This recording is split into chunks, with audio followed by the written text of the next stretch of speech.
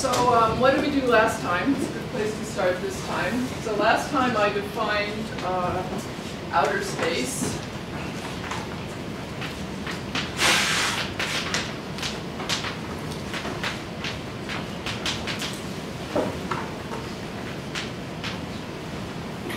So this is a space of graphs, marked graphs, with a proper action. It's a contractible space. Actually, I didn't say that. It's a space. It has a proper action.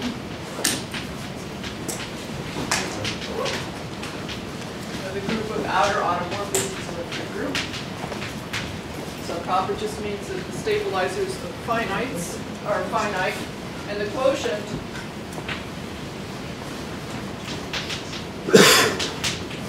MGN is the moduli space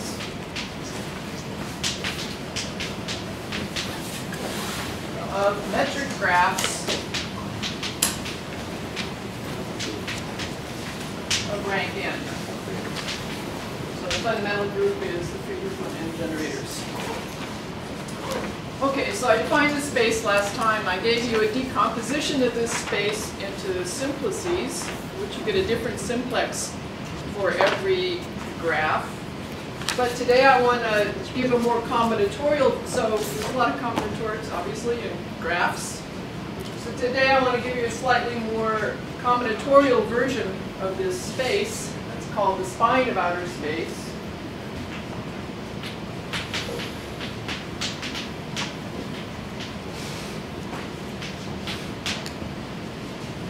And we're going to use that for most of the day, and most of my arguments will be fairly combinatorial. So what is this? Remember, I had this space CVN is a union of open simplices. I get one whenever I have a marked graph. And the way I get it is by varying the lengths on the edges of the graph. I've normalized my graph so that the sum of the lengths of the edges is equal to 1. Maybe I should keep a picture over here. The example I gave last time. If I have a graph like this marked by some homotopy equivalence to that graph, then I've got three edges to vary. The sum of the lengths is 1, so I get a 2 simplex. On the edges of this 2 simplex, I have roses.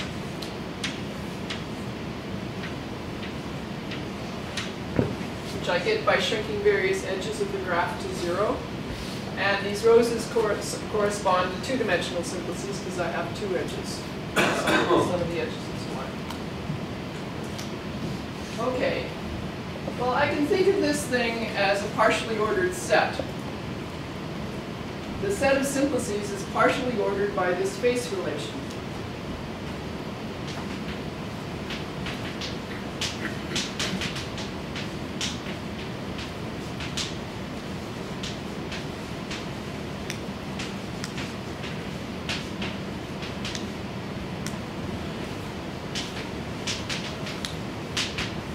So how do I go to a face? I go to a face by collapsing some subgraph with no cycles.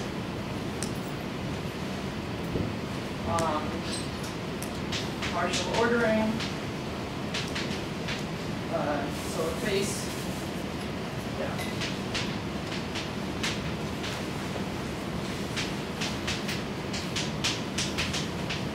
You go to a face by collapsing some edges. I have to be careful I can't collapse edges with a cycle in them, or else I will go beyond outer space into the void. Nobody knows what's there. Okay. So, right. I guess whenever you have a partially ordered set,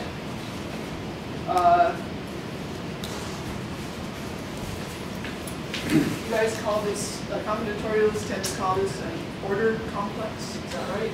So topologists call it a geometric realization.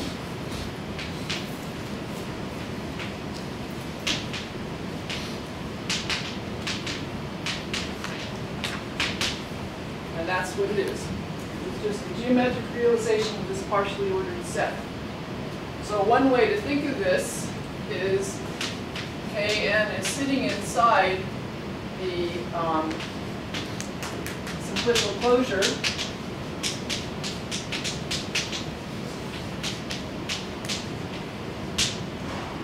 And it consists of the simplices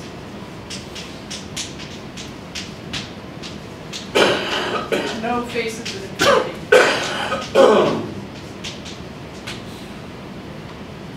So over here, for example, in this example, I have I've got 4 simplices in this picture. There's the one corresponding to that graph, this one, and this one, and this one. This one's less than that one because I did it there by collapsing. This one's less than that one. This one's less than that one. So that's the piece of the spine that lives inside of this simplex. And I can think of it as sitting inside the barycentric subdivision of this simplex. And it just consists of the simplices in this barycentric subdivision with no faces of infinity. And this is a good picture to have because it makes it fairly clear proposition that all of outer space, not the simplicial closure, but outer space, deformation retracts.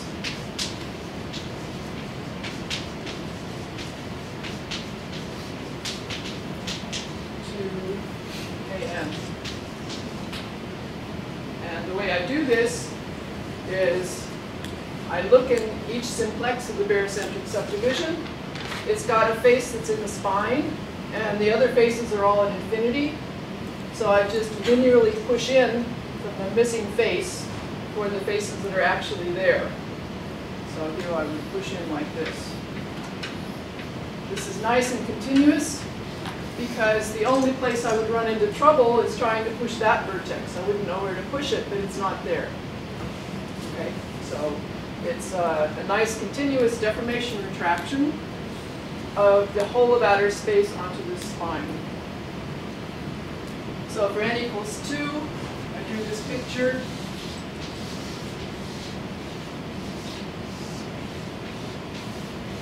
We'll just draw a little bit of it. And what does the spine of outer space look like? Well, each of these guys does this.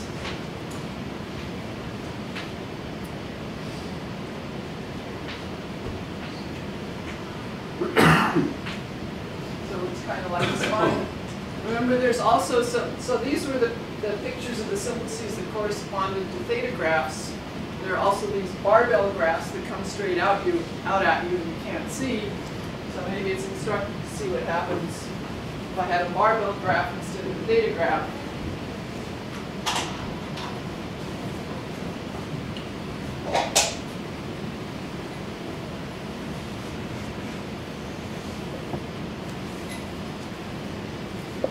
Barbell graph, then so if I shrink the middle edge to 0, I get a rose, but every other face is at infinity. Can't shrink anything else and still stay in outer space. So in the barycentric subdivision,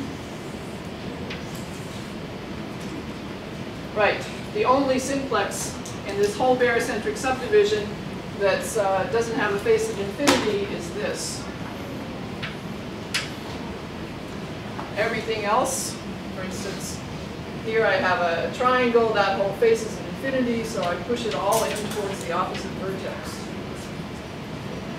So for each of these barbell graphs, I have a single vertex, single edge sticking out.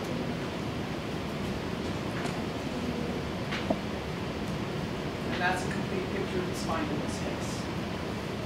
So that's the spine of outer space.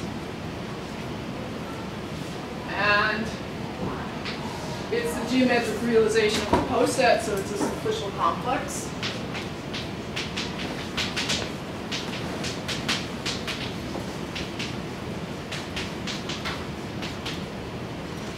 Vic said I was allowed to give you exercises, so exercise.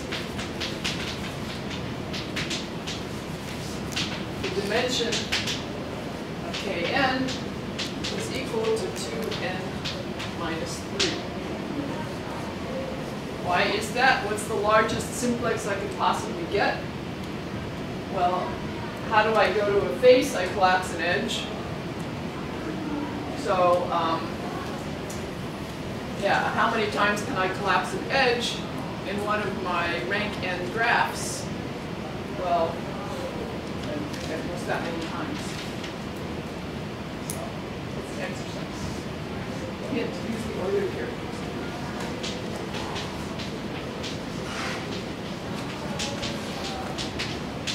And don't forget, when you're using the Euler characteristic, the valence of every vertex has to be at least 3.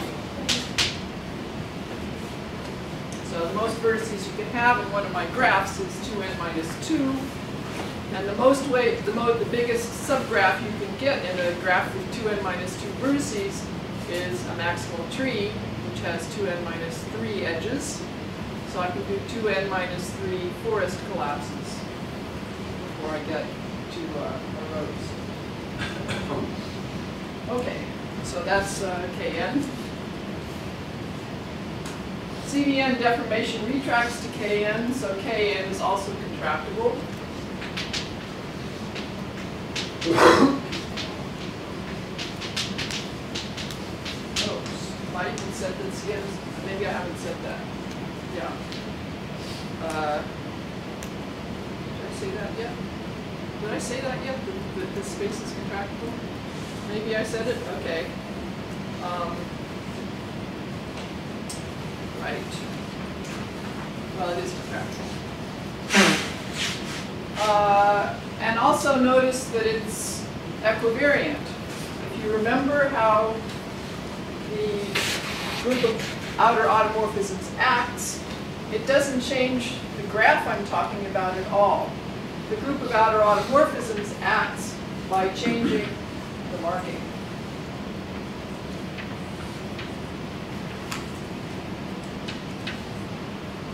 Okay, so this whole picture is completely equivariant. Right.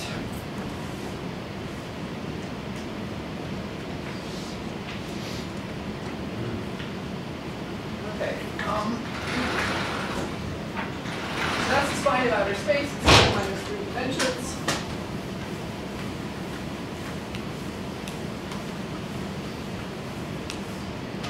And if I'm thinking of it in this way, I'm thinking of it as the realization of this partially ordered set. Well, the vertices are all graphs in the bare centers of simplices, so all the edges have the same length. So I may as well forget the edge lengths altogether. I don't have to think of them as metric graphs. I can think of them purely combinatorially, as combinatorial graphs, the vertices. Okay. Now let me remind you about cohomology.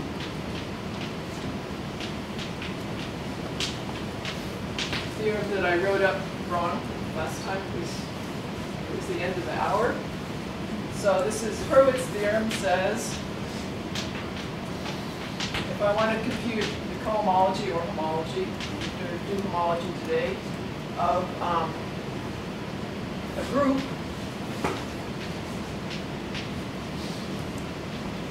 all I need to do is find X is a contractible space with the proper gamma action.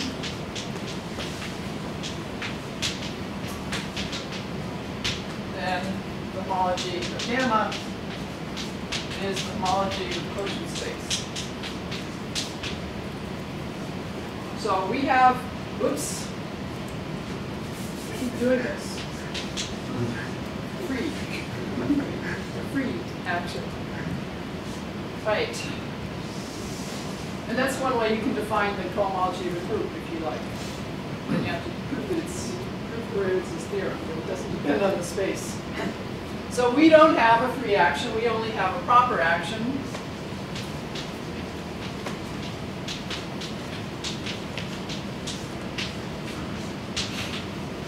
So there are two ways to deal with this if you want to compute cohomology.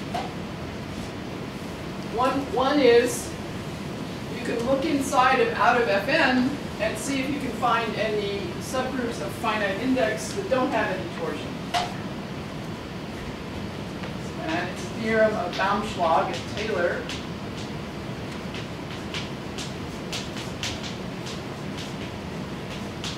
That out of Fn contains torsion-free finite index subgroups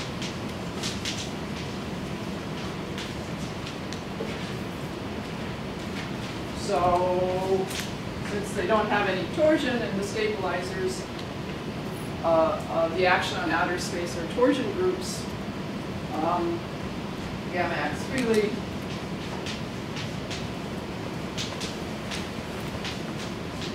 And the homology of gamma is the homology of x of outer space modulo gamma. So this doesn't give you exactly information about the cohomology of out, but it gives you virtual information. It gives you information about homology of subgroups of finite index. But there's another thing. Another way to get around this little problem that we don't have a free action, which is to use trivial rational coefficients.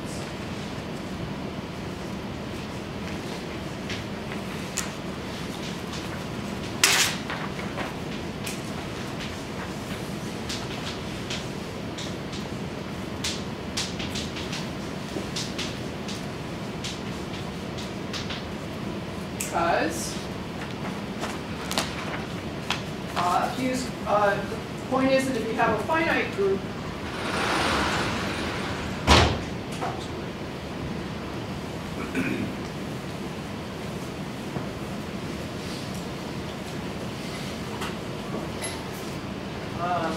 that's a good name for a finite group, A.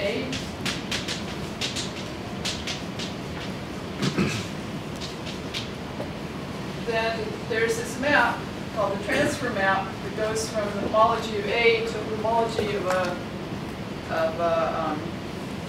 subgroup of finite index, like the identity.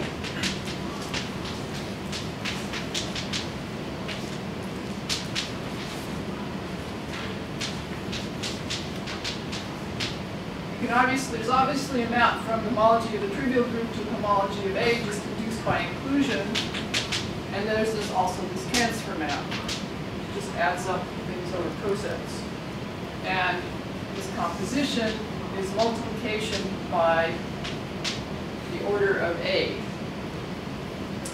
So, if you're using rational coefficients,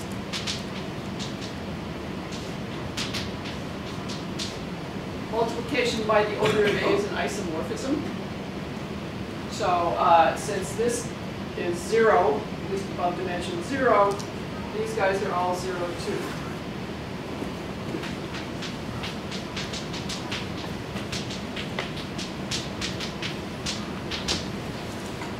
Okay, so we're trying to use this space to compute the homology of our group. Turns out, and we're run into this problem that the stabilizers are finite groups instead of trivial. But if you use rational coefficients, you can't tell the difference between a trivial group and a finite group. Yeah? You seem to be assiduously avoiding using the world construction. Yes.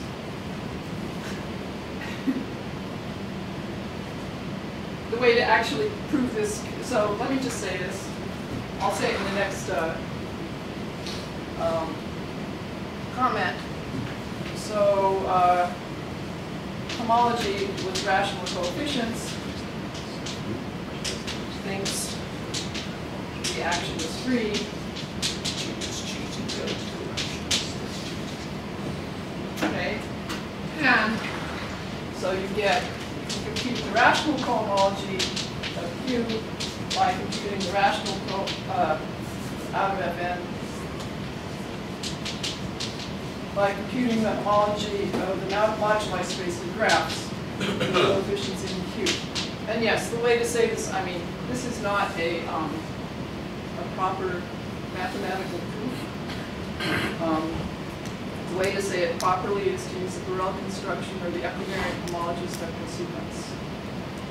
But that's the idea. Is that? I mean, there's a long tradition. If isotropy is finite, just opt out and use the rationals. Right. I didn't know whether everybody here. That's yeah. That's valid. Okay. Can I ask a question? So Yeah. do you have an a priori understanding of which primes we have to invert for a fixed n? I'm sorry, I didn't hear which what? Which primes you have to invert? Yeah, you have to invert the primes that are current finite subgroups. Right. And And which so- ones are those? Yeah, there's lots of information about those. I have some papers about it. The biggest thing that occurs is 2 to the n n factorial. 2 to the n n factorial. There's lots of information about what can occur. It's the same primes that occur for GLN, so for finite subgroups of GLN.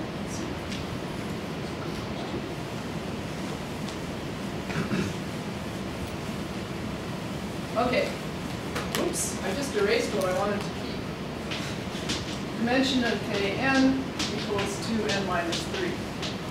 Okay, so I've just told you that I can compute the cohomology of my group out of Fn by looking at the cohomology, by looking at Kn and by its action on Kn. So let's look at the quotient. Call that Qn. That's kind of a combinatorial moduli space.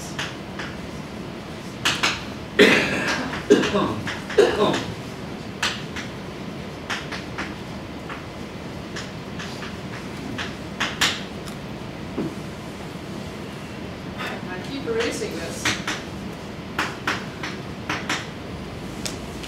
So I get an immediate corollary about the cohomology of out of Fn. This is a 2n minus 3 dimensional space. It doesn't have any homology above dimension 2n minus 3.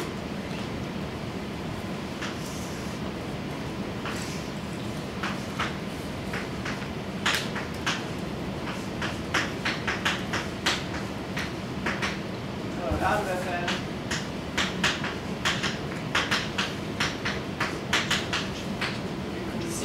If I is bigger than 2n minus 3.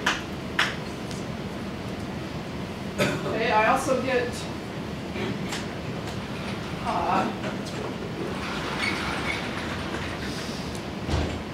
other corollaries. What else do I know about Kn?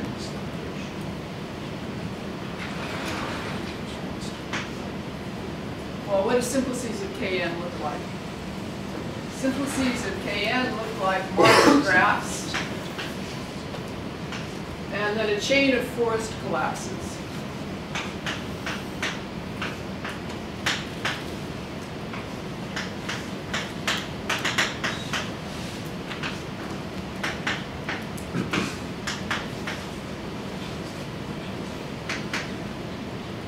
Okay, so each of these is, I'm collapsing a forest.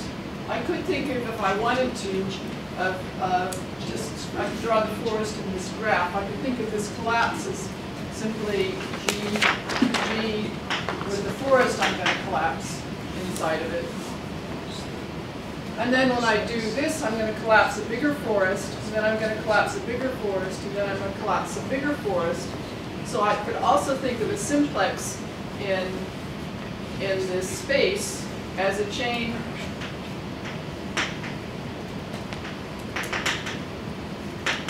of forests. bigger and bigger forests in the graph, K forests. So this is a simplex.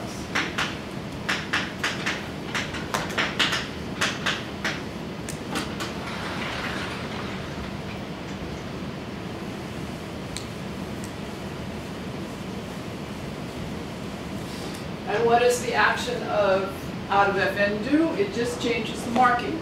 And it changes it transitively. So the simplices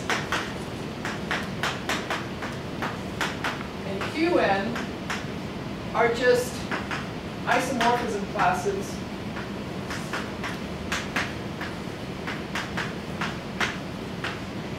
consisting of a graph and a chain of forests. Call it phi.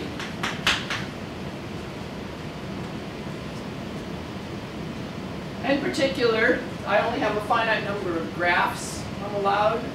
There's only a finite number of forests in any graph. So that means the quotient Qn is a finite complex.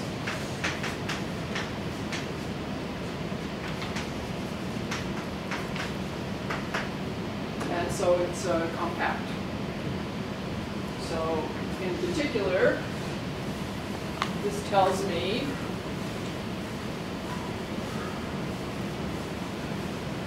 that the cohomology out of Fn with rational coefficients is finitely generated, period. Every group is finitely generated. There's only finitely many of them, and yeah, it's finitely generated. And what happens in the critical degree 2n-3?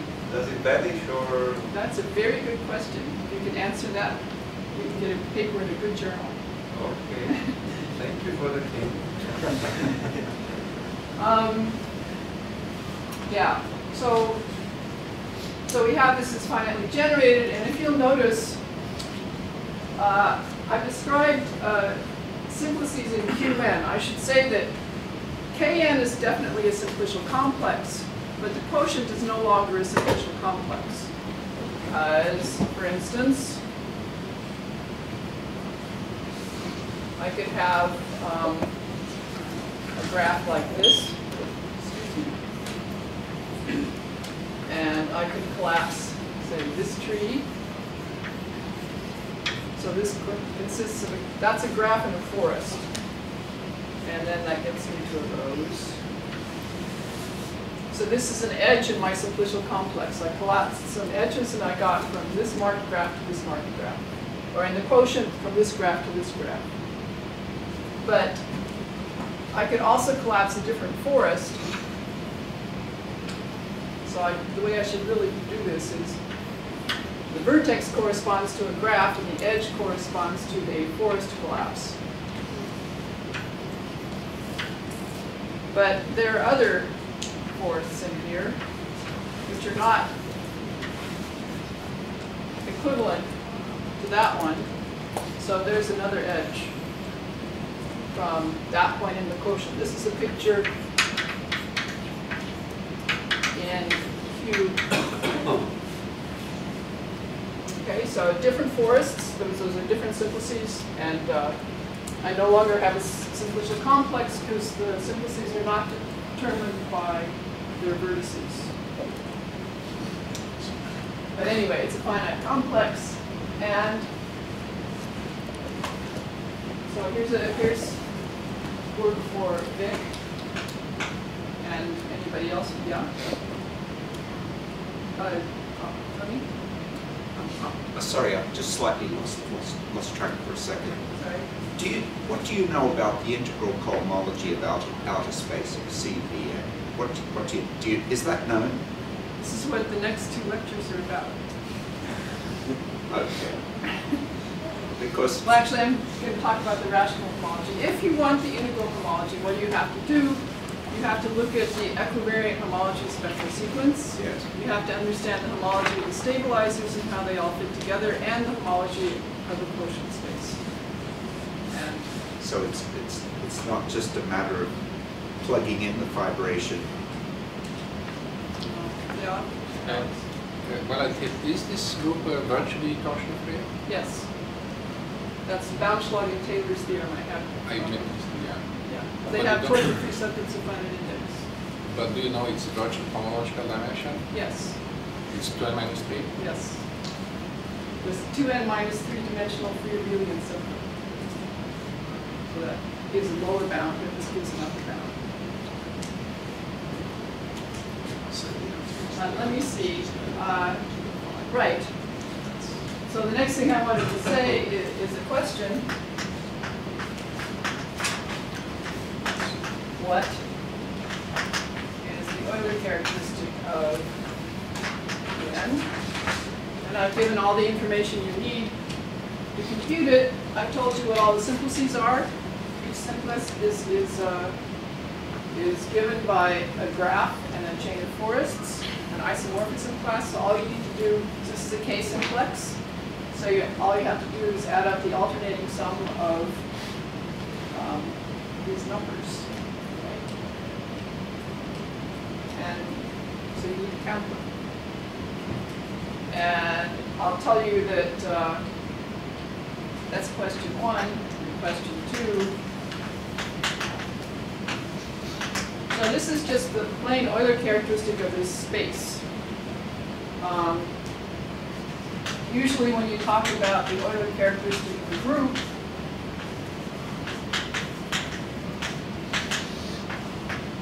you don't really mean the Euler, well, it's the same if the action was free, but otherwise it's kind of like an orbifold Euler characteristic. Here's one way to define it.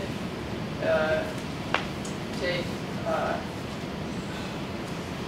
UN, it's the Euler characteristic of the quotient by a torsion-free finite index subgroup and divide by the index.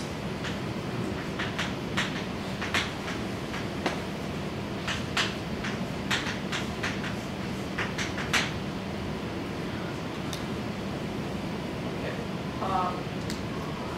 So I'll tell you what's known about this. There's a generating function, for this one anyway.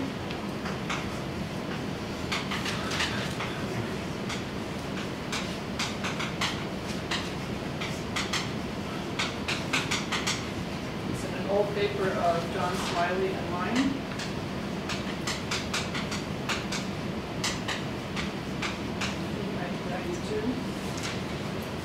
The generating function has pluses and minuses in it. You can compute it out to 100 or so, and the numbers are negative, and they get big really fast, but we can't prove they're non-zero.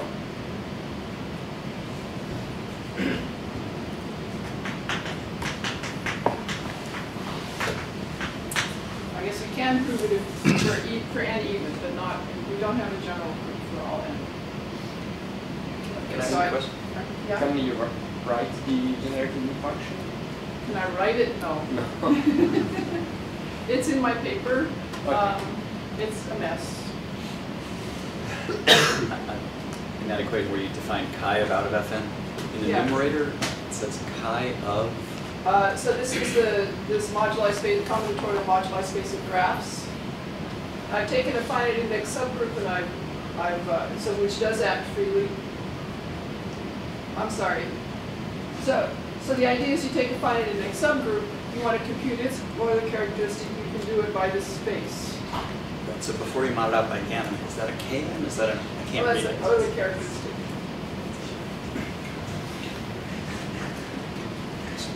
But I thought qn you already modded out by. Oh, I'm sorry. Thank you. Thank you. That's better.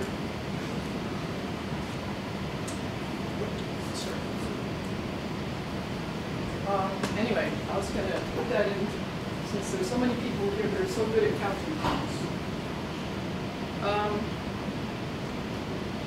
Right. Does the formula involved with the function, like the mapping as group? That would be, I don't know. The numbers, I'll tell you the story. So we computed these, we found this generating function, we computed the numbers, we didn't see them, recognize any pattern to them, and they didn't seem to be in any of the standard lists, so we sent them to Don Zagier. And he said he didn't know, so I figured, okay. I mean, he worked on it. He actually simplified our generating function quite a bit. But, so maybe. Yeah. Okay, so we have some information now about the rational homology of out of Fn, which I'll try to keep on this board. So, let's do this HI. Put in here HI of out of Fn, rational coefficients. So it doesn't get interesting until we get to 2.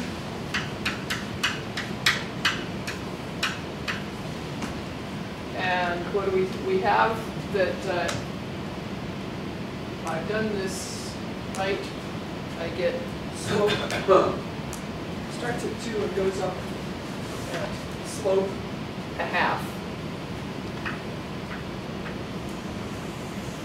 This is the VCD. The VCD of out of F2 is 1, the VCD of out of F3 is 3, VCD of out of F4, the dimension of this space is 5, etc. And we know if I is bigger than that, these are all 0. So could you just label the axes again? So this is I, this is N. Oh, sorry. And this is the homology of out of Fn.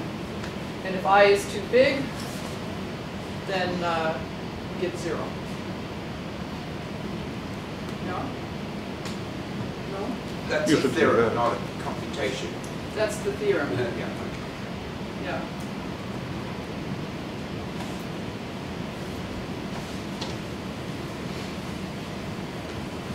Okay, so that's what we know so far. At the moment, this is unknown for us so far.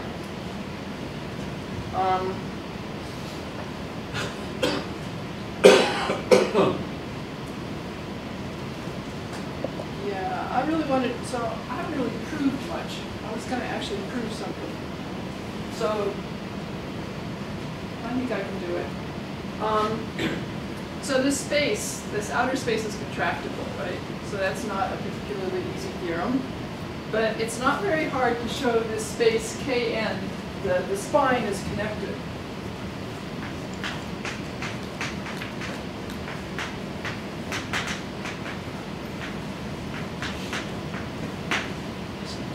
And this is really a neat proof, but I just wanted to show it to you because it's very simple, right point of view, and it's really kind of the basis for everything else that happens in outer space. It uses Stahling's folds.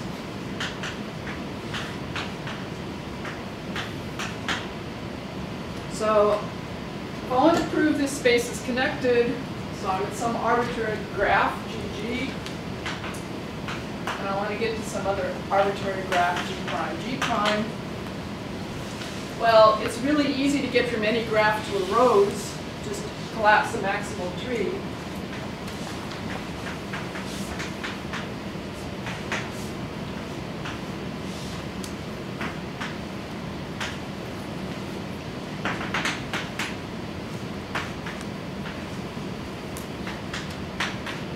And so it suffices to connect these two guys by a path in outer space. So that's what I'm going to do. I'm going to connect two roses by a path in outer space. And as I said, I can think of these as combinatorial graphs. I don't have to think about links on the edges anymore. So Stahling's folds use what he calls graph morphisms.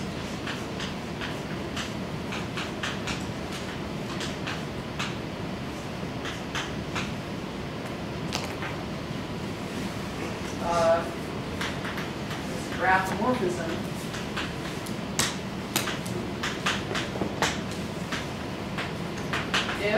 well, it has to send vertices to vertices. I guess I need to give it a name, G. G sends vertices to vertices.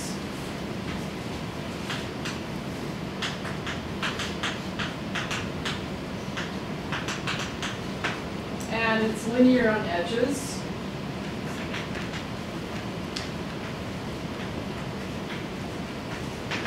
So it either sends an edge to another edge or it collapses it.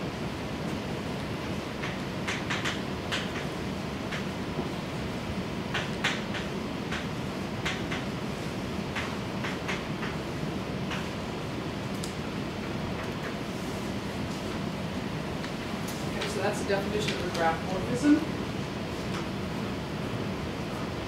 And if I have any continuous map from one graph of G's here. If G is continuous, then it's homotopic to a graph morphism.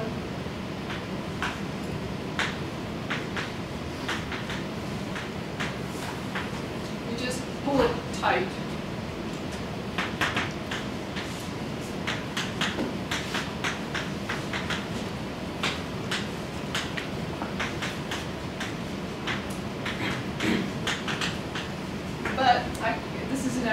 True, because I might have to subdivide the edges of my original graph.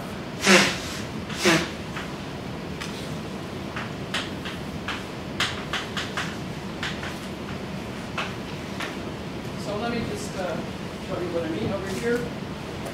Whoops. Oh, look at this. That's a flip. That's a flip. It's not invariant under that. Right, so for instance, if I have a map between roses, I have to send the vertex to the vertex, but a continuous map might then send this edge around a bunch of edges over here. If these are called A, B, and C, then this map might go over lots of edges over there, so I might have to divide it into pieces, supposing it goes around all three of them.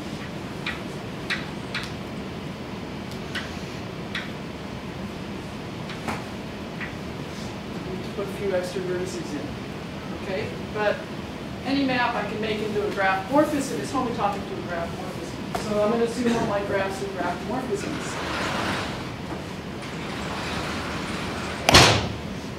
And now I have these 2 points in these 2 roses in outer space. Well, I'll connect any rows to a standard rose.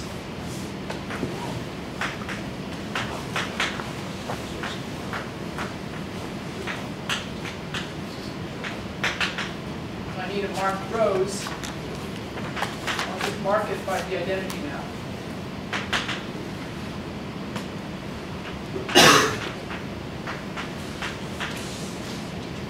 That's the standard row. So I want to connect anything to a standard row, so I've got my other rows over here.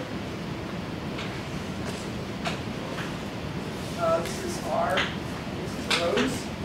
And I want to find a path from this point in outer space this point in outer space. So I have this map. Well, I have a map. I actually want to go this way. Take a homotopy inverse.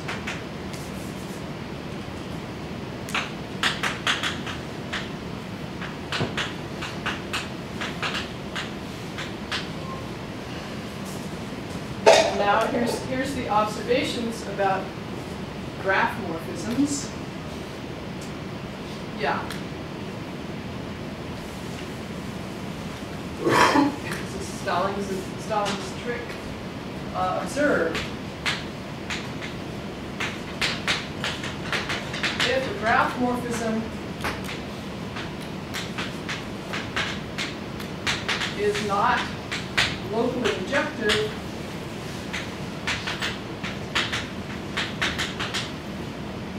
well, there's only 2 ways that this can happen. It could collapse an edge,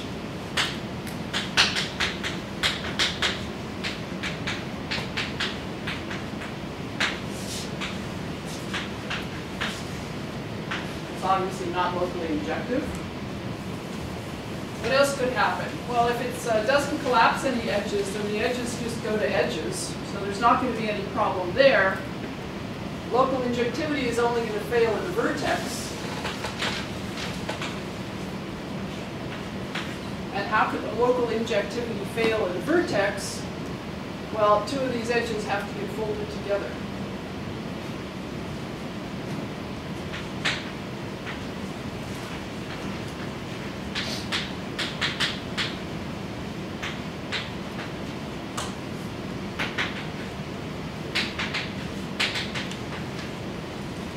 So locally, the picture looks like there's two edges of this vertex,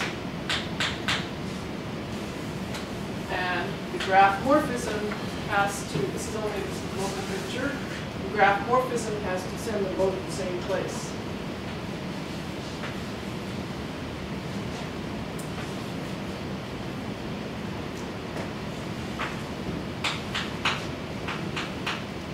Okay, so the graph morphism isn't locally injective. Either it, so there's actually kind of two pictures that could happen.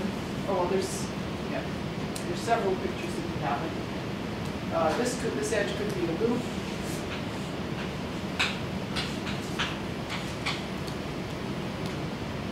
And I'm going to fold these two together. So what happens is that edge will fold around to that one.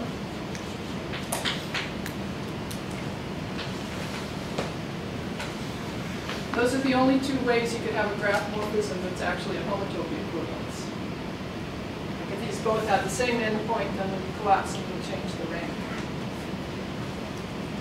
So let me just focus on this one for now.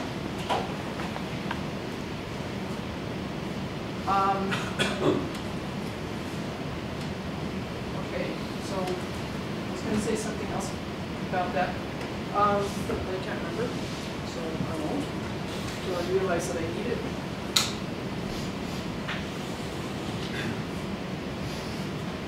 Oh yeah, I know what I wanted to say. In this case, this morphism actually factors through another graph. So this is G, this is G prime. If I look at this graph with the two edges folded together,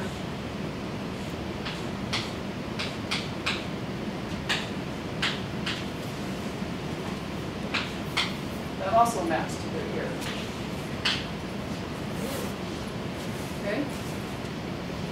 I mean, who knows what's out here? What's out here may be completely different from what's out here, but this map factors through this intermediate graph. So now let's... what's the difference between your intermediate graph and the target? Well, I have no idea. So maybe this graph looks like this, I don't know. Maybe this graph looks like that. I don't know. All I know is the two edges get folded together. And this one looks exactly like this one, except that the two edges are folded together. So now let me start with my random rows and my standard rows. I want more space than that, so I'm going to do it over here.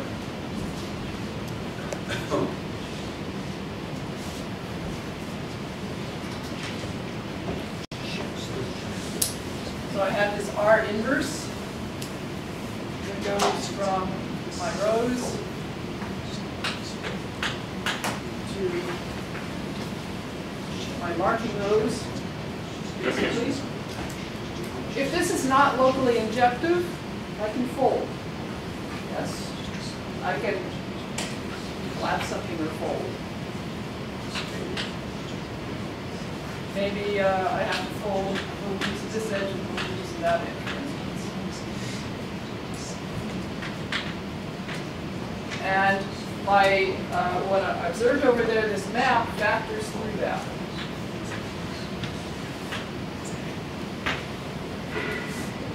So notice how I get from, yeah, right.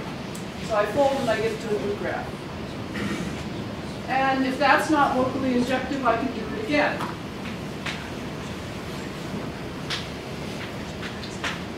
If that's not locally injective, I can do it again until until I finally get to some graph over there where the map is locally injective.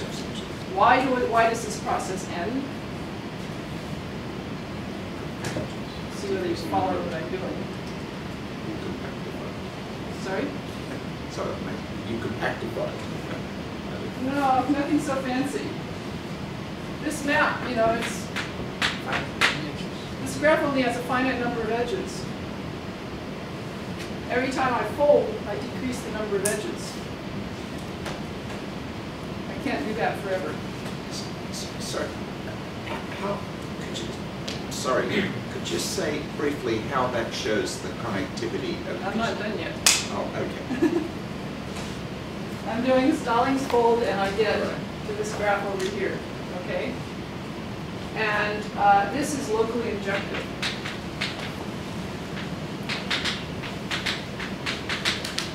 And now here's another exercise. Yeah, definitely. Exercise.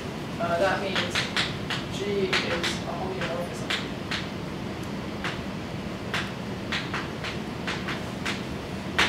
We can't have a locally injective graph homeomorphism of a rose to a rose, to a rose without it being actually a homeomorphism. Okay, so now we get to Tony's question. So you see I have a path of marked graphs, yes? Each one of these is a marked graph. So each one of these is a point in outer space, so it's fine. But it's not so clear how to get from this one to this one, or this one to this one. And here's where you just have to rethink a little bit what a fold is. Sorry, I did this thing where I folded these two things and they became one edge. This was G1. But I could have done this kind of in two stages. I could have folded part way.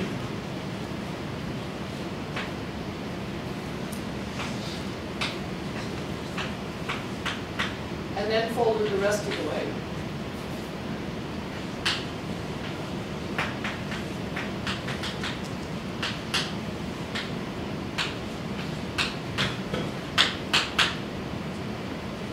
Right? I could have done partway. You wouldn't have noticed. I still get, you know, so I'm factoring all these guys through other graphs, which also have there.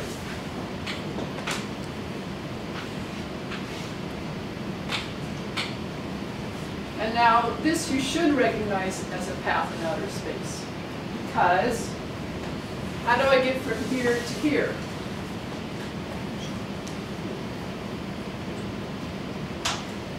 I collapse this edge. And an edge collapse is a path, is an edge in outer space in the spine. How do I get from here to here?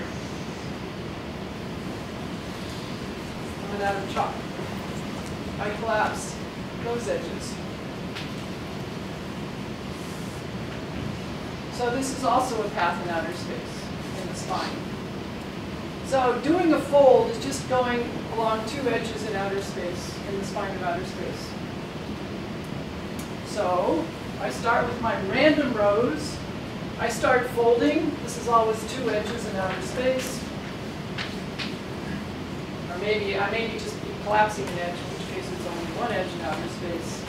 And I get eventually to this homeomorphism. So this is a rose. And its edges are labeled A, B, and C. So that's my standard rose. It's quite a rosy picture. It's really cute. Yeah? So does this prove, I mean, can it be subtly show that the space is collapsible, similar non-equivalent point? With a lot of C, yeah. I mean, this, as I said, this is, yeah. This is what's behind, there's several proofs that outer space is contractible now. This is basically what's behind all of them. But it's a lot of work. It's not done yet. We should take a break because it's been, let's get back to work. So remember we had out of Fn is a group of homotopy classes, homotopy equivalences of a graph.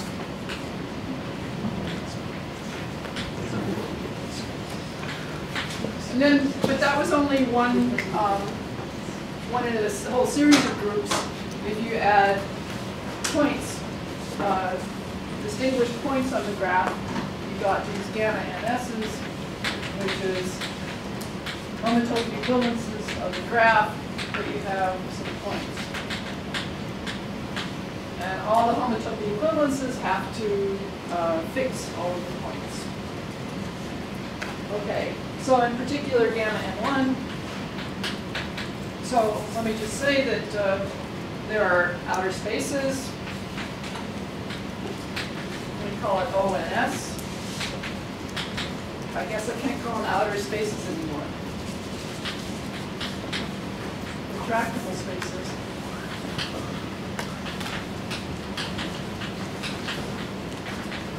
And they're moduli spaces. And there are spines. And there are quotients. The whole theory goes through if you have marked points. The fact that these are contractible was first proved by Alan Hatcher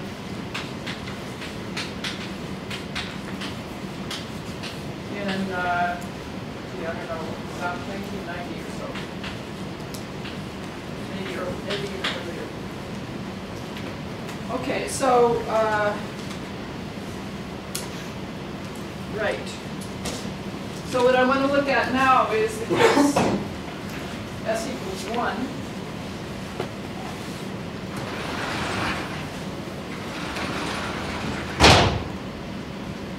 In which case this gamma N1 is just ought of Fn.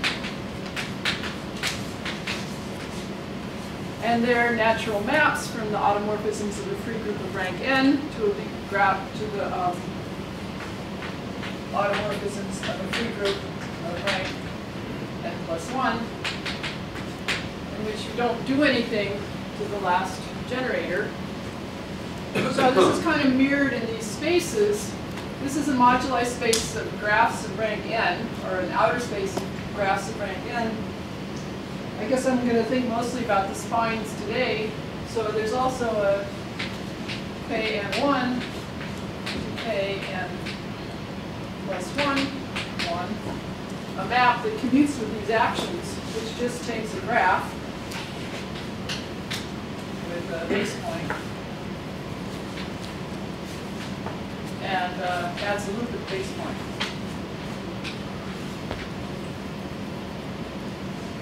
Okay, so that's an inclusion of spaces. Well, yeah. Sorry. Yeah. So then I need to change the marking too. So I just add the last, send this loop to the last generator. Okay. So this is the reason I'm passing from out to ought now is that there's no map from out of Fn to out of Fn+1 in general. No natural map anyway. In fact, all maps have to be 0, which is or have finite image. So there's really not any maps. So if I have this situation, on the other hand, I can talk about homology stability.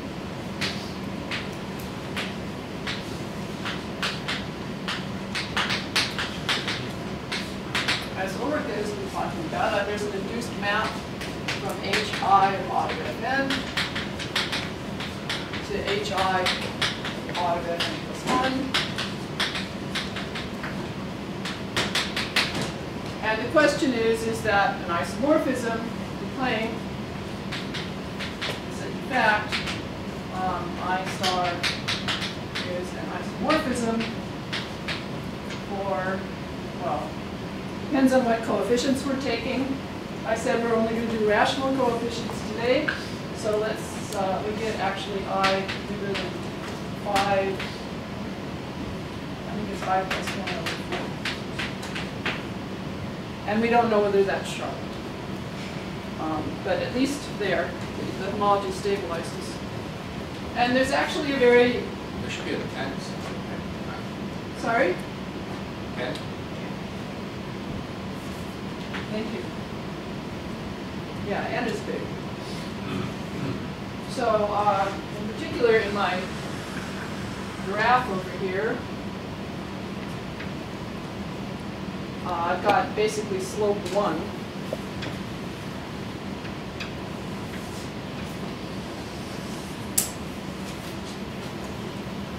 So here I'll have stable homology, and here I'll have unstable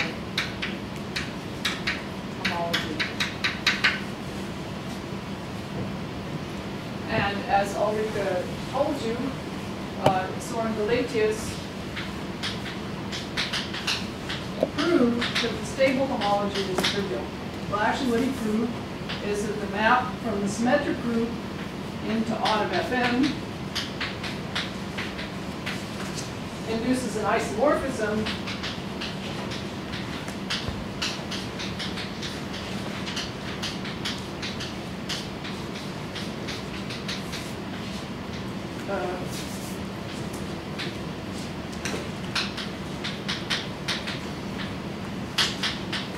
if n is big enough, and right. So this is a fine, if we're taking rational coefficients, so this is true integrally. With any coefficients, this is true. But if we take q coefficients,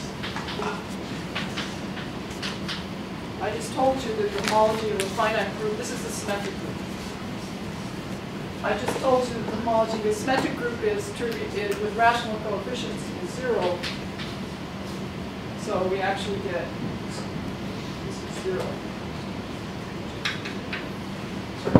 Yeah? Is there an isomorphism through a range of I as well? For fixed n?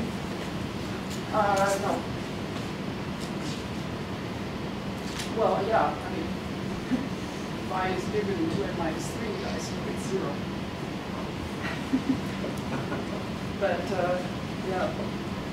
Okay, so what I want to do next is give you a nice geometric proof of this,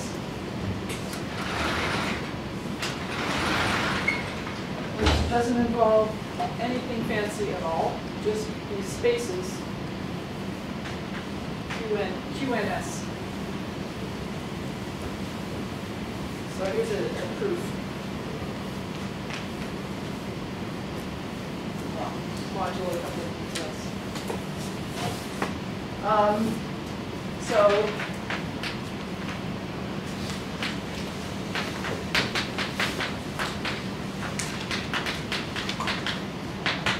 what I'm going to do is look at this quotient.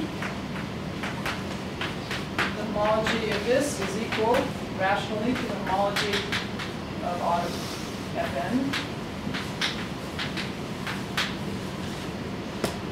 Inside of here, I'm going to look at a highly connected subcomplex. So to define the subcomplex, I need to define the degree of a graph.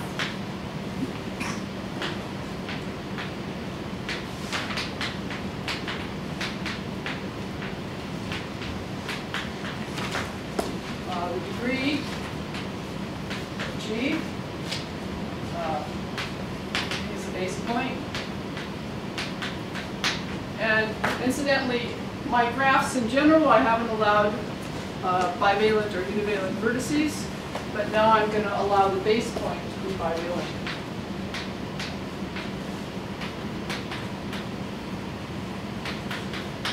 But none of the other ones can be bivalent. I still only want a finite number of graph types.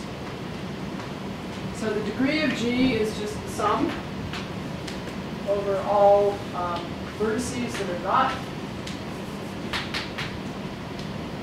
the base point of the valence of the vertex minus 2.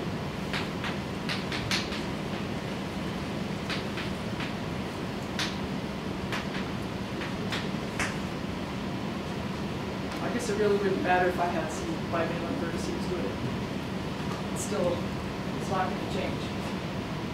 Okay, so let me just go back over here.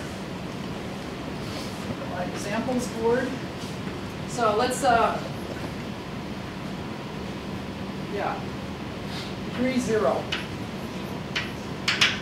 When I add up the valence minus 2 for vertices that aren't at the base point, I'm supposed to get 0. In other words, there aren't any vertices that aren't at the base point. That's the only kind of graph I could have. What about degree 1? I can have as many loops as I want at the base point, but I can only have one vertex of valence 3 that's not at the base point. How about degree 2? Well, I could have something, I could have whatever I want at the base point. Maybe I could have 2 of these guys. I could have 2 trivalent vertices that aren't at the base point.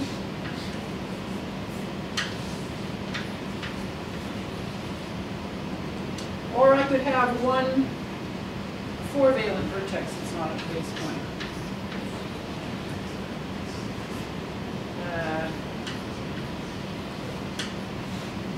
Those are all of the degree 2 graphs there are. So lemma, etc.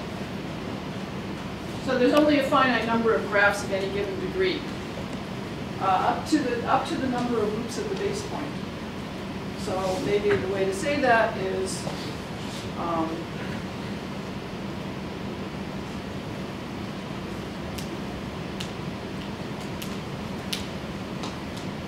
the rank n is bigger than 2k, then the graph, then G has a loop at the base point.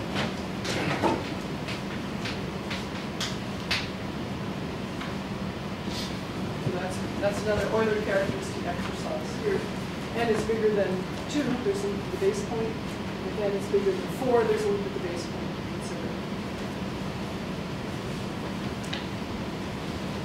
So, right. So now let's look at, we have this natural map of Q and 1 into Q and plus 1, 1, which says add a loop at the base point.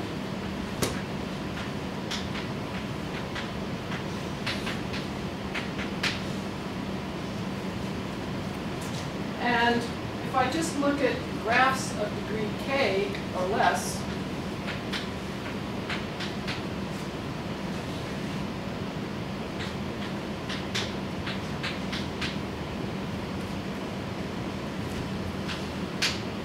then these spaces are going to be homeomorphic. I got exactly the same graphs, exactly the same collapses, exactly the same everything, except in this one I have, in this picture I have more loops at the base point than I did over here. Okay? So,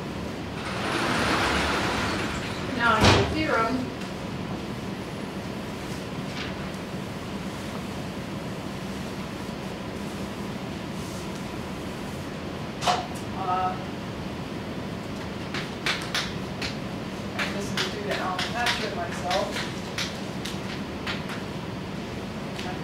Up into the 1990s now, at least.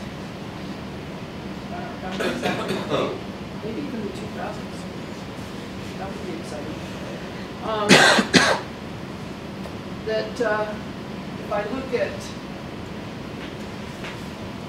upstairs, K1, Kn1, K, that is K minus 1 connected.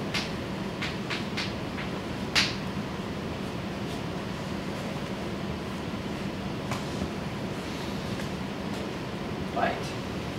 So in particular, I look at, and of course it's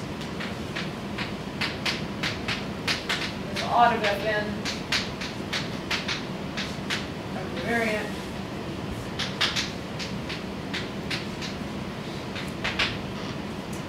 Right, as always, the group of automorphisms does not change the kind of graph I'm looking at, it only changes the marking. So the degree is something that's definitely not changed by the action. I guess this is less than k. Okay, so the homology, so this is k minus 1 connected, it kind of acts like a k minus 1 skeleton for the whole space. So if I want to compute the cohomology of the quotient in dimensions less than k minus 1, I get the same answer if I look at this piece as I did at the whole contractible space. So hi of quotient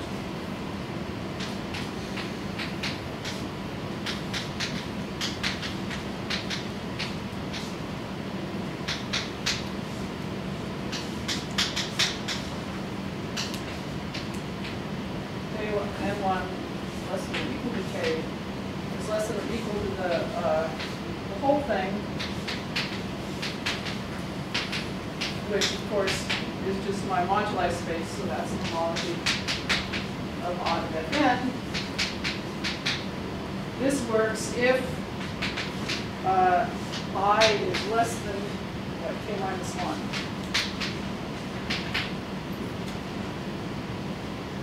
If I want to compute the homology of something, I don't need to look at the whole. If I want to compute the ith homology of something, I don't need to look at the whole space. I just need to look at the I plus 1 skeleton.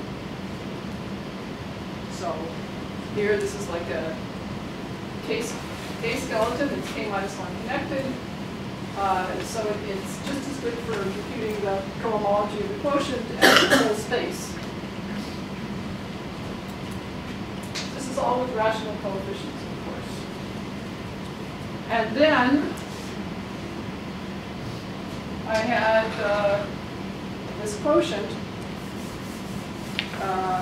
This is just a degree less than or equal to k graphs. What do I call that? Q less than or equal to k. And 1, that's isomorphic to this space. It's homomorphic to the same thing in one more dimension. The spaces are homomorphic. They've got the same homology, so therefore,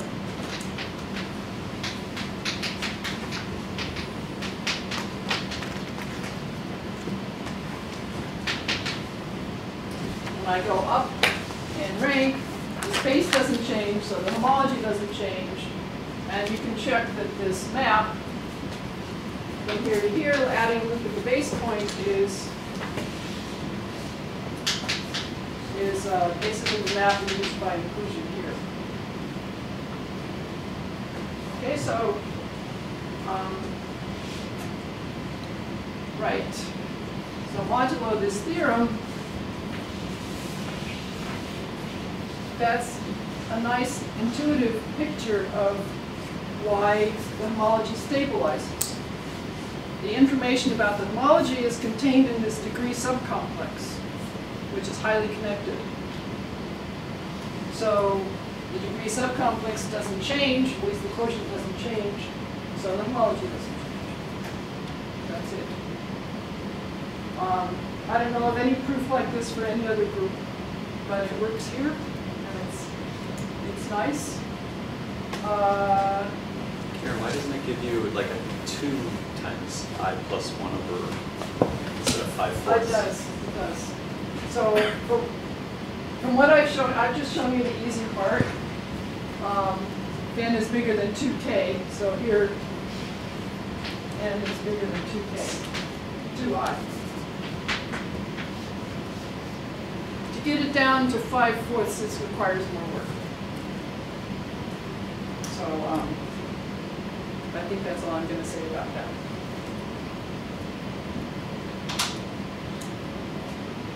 basically has to do with the fact that the odd of F3 doesn't have any homology. And you can somehow bootstrap that information up a little bit. Okay. So this theorem up here, that this space is highly connected, the case, so, you know, it's, well, there's two proofs. One's very combinatorial and one's basically a general position argument. But let me just say that you should have some idea of why this might be true. I told you how to go from a rose to the standard rose in Kn. So what does this say about, so I showed you that Kn is connected always. So what this says is that if I want to connect these two roses, I only have to use degree 0 and 1 graphs. I don't have to use all possible graphs. The degree 1 subcomplex is the one consisting of this type of graph and this type of graph. So when I went from this rose to this rose, I went through a lot of graphs.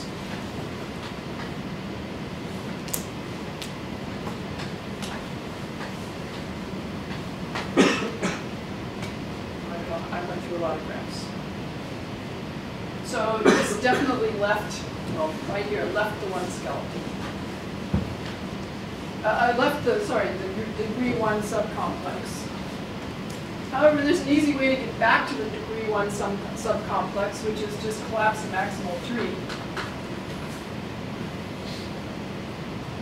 And then I'm left, I can do that at every step along the way. Maybe I should make it slightly longer. I don't know what happens next. Maybe that happens. I can collapse the maximal tree and get a path from a rose to a rose to a rose, like that.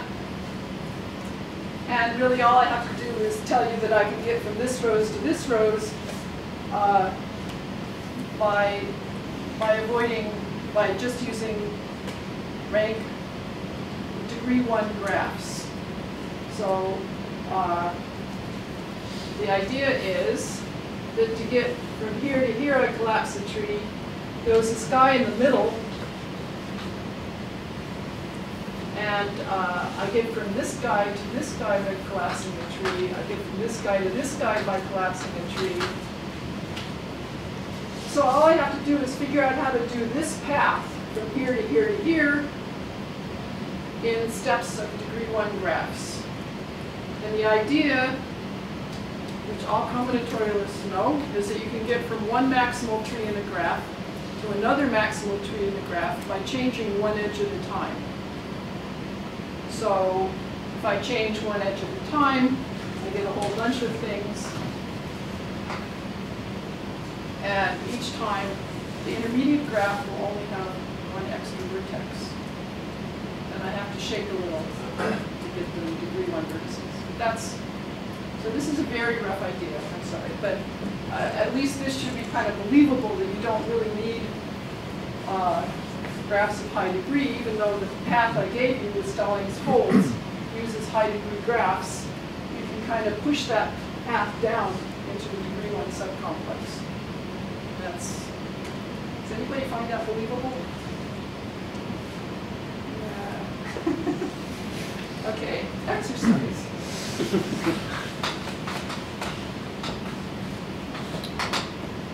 Yeah. So as I say, there are two proofs of this in general. One's a general position argument in outer space, and one's a combinatorial Morse theory argument in the spine of outer space. The general position argument I find slightly more convincing just because it's kind of natural. You avoid all the places where you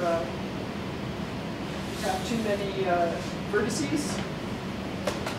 But the Morse theory one is maybe easier to understand. Okay. Right. Oh yeah, so I wanted to make a couple more remarks about the topology stability business.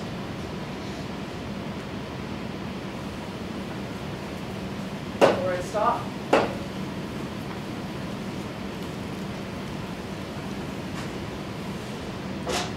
One is that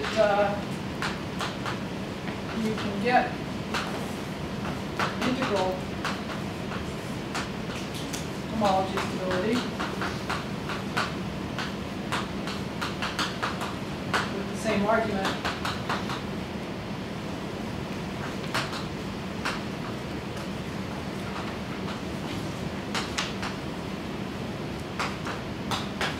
But you need a little bit more.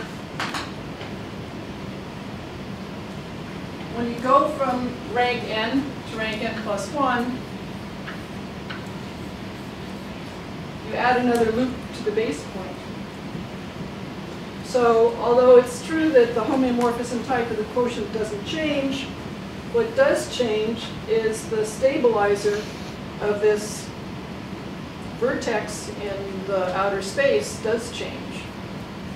But it changes in a very controllable way. This is basically a little sign. The stabilizer of this graph upstairs is the group of automorphisms of this graph. So it's something over here plus a little sign symmetric group. And when you go up here, this part's still exactly the same, but you get a slightly bigger sign symmetric group. So if you know the fact that the homology of sigma n, this is a sign symmetric group,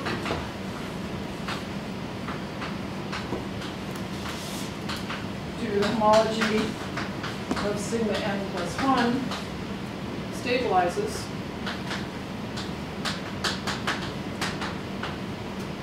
You can put this information into the equivariant homology spectral sequence together with the fact that this stabilizes and get integral homology stability. So that's for people who know about equivariant homology spectral sequence. So this was observed by Desbrina.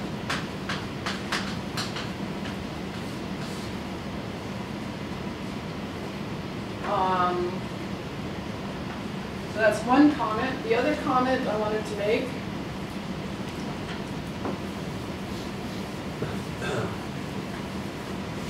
we have this short exact sequence from O of Fn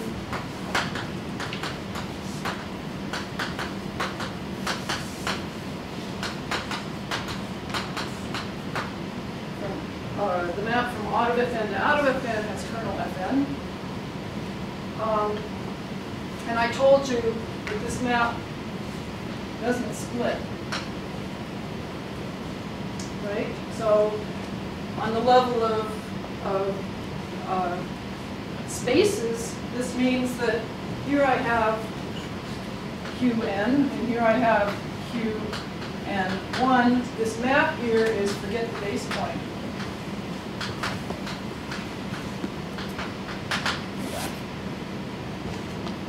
And the reason on the space level that this map doesn't split is that there's no natural choice of a base point back here. You have a graph with no base point, where do you put the base point? So we have a map from the chains of Qn1 to the chains of Qn. But there's no natural splitting, but there is a splitting in a way. So you don't know where to put the base point. So you can instead put the base point every possible place and add up your answers.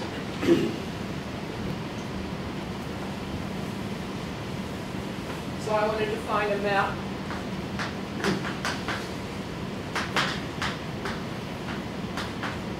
from C star of Qn to C star of Qn plus 1.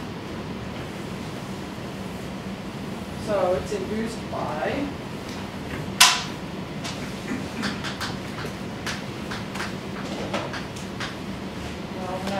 graph here corresponding to a simplex. It's really a graph of a chain of forests.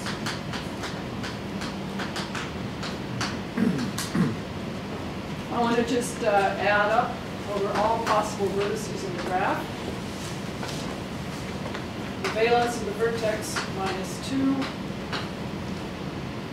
times the graph with the vertex there, and same chain of forests.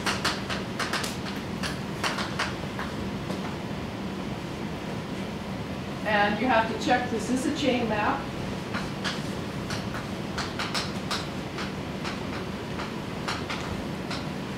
In other words, it commutes with this collapsing operation, the boundary operation. Well, it commutes with the boundary. And what happens if you, let's see, where do I want to start? I'm going to start it with no base point. Add a base point in this way. And then forget the base point again.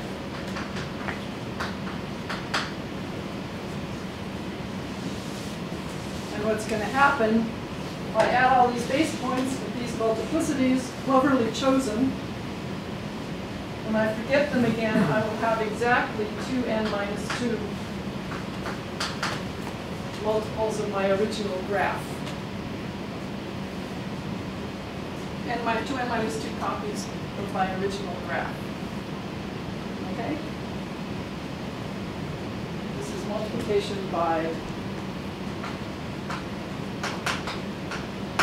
So now, since I'm in rational homology,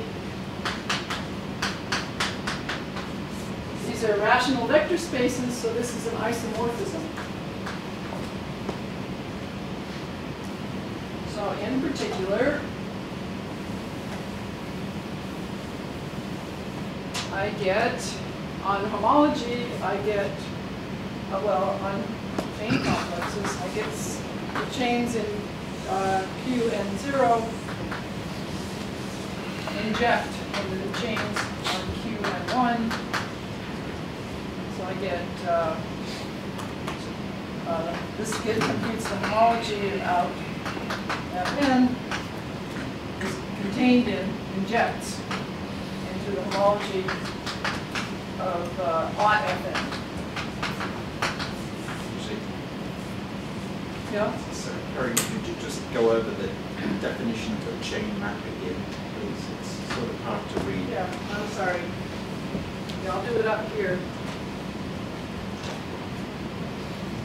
I don't need my degree graphs anymore.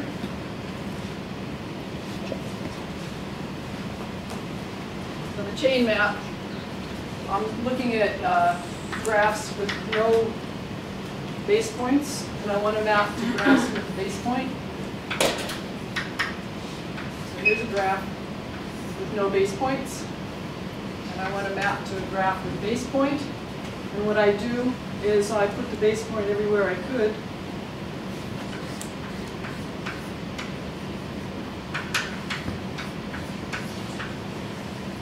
And I multiply by the valence minus 2, so I get 2 of these plus 2 of those. And that induces a map. So a simplex here is a graph of a bunch of forests. This induces a map on graphs of forests. And then if I forget the base points again, I just get 4 copies of this graph, which with any luck is 2 times 3 minus 2. Okay.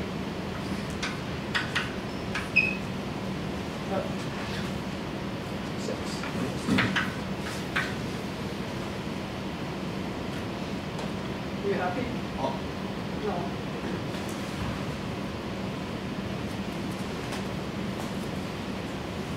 So at what level is that product? Is that count being taken at the chain level? At the chain level. That's Everything's happening. rationally. I'm just saying what induces all these maps. Yeah. But the idea is you have this map and it's multiplication by 2n minus 2, so it's an isomorphism. On the chain level, so it's an isomorphism on homology too. So this composition is an isomorphism. That means this is an injection.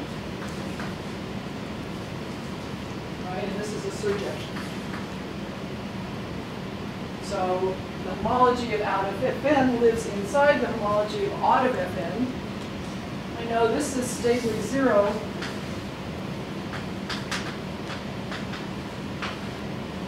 So that means this one is stably 0 too. Whatever stably 0 means. Yeah. This is 0.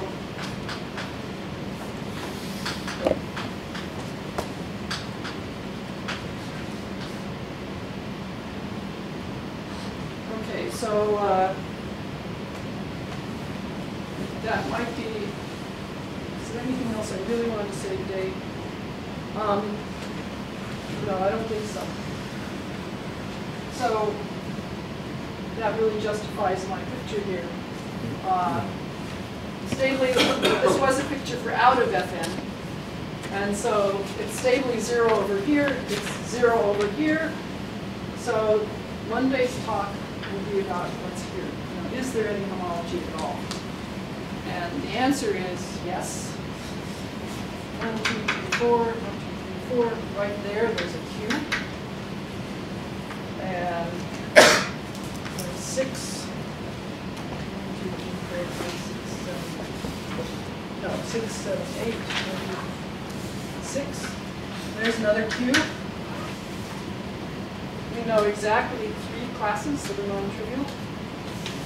And but there's a whole lot of theory. How do you invent these classes? How do you find them? I will say that you can compute this Euler characteristic that I talked about by hand, and it's huge. So where does it come from? You know, there's nothing here, nothing here. There's tons of homology somewhere. It's dark matter. It's dark matter, exactly. Dark matter. So that's what I want to talk about on Monday. And that's where representation theory of symmetric comes from. So we'll do that on Monday.